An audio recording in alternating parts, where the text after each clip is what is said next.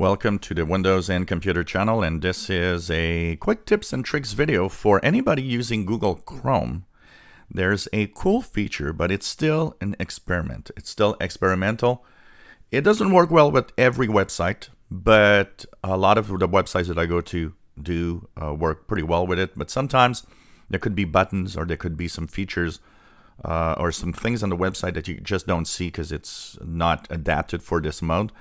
But you can force Google Chrome browser to actually force the dark mode for every website you go to visit.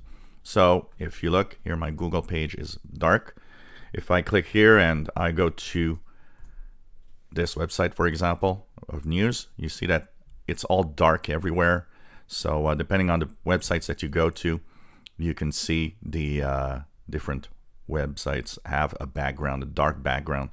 Like I said, it doesn't work well with every website, but I've actually started loving this site or this feature. So how do you get here? Well, you got to go to the Chrome //flags.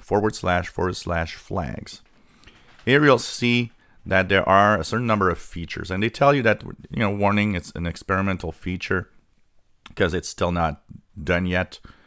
What you need to do is just type dark mode in the search box at the top once you're there, and you'll see one of the features is force dark mode for web content. You just have to enable.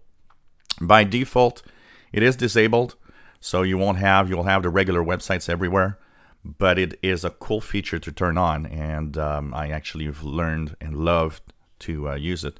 Those on the Edge Chromium browser, you can also enable this in the Canary version. It's now available.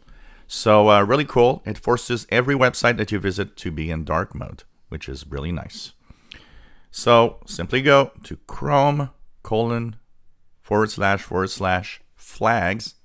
search for dark mode, and here enable force dark mode for web content. If you enjoy our videos, please subscribe, give us a thumbs up. Thank you for watching.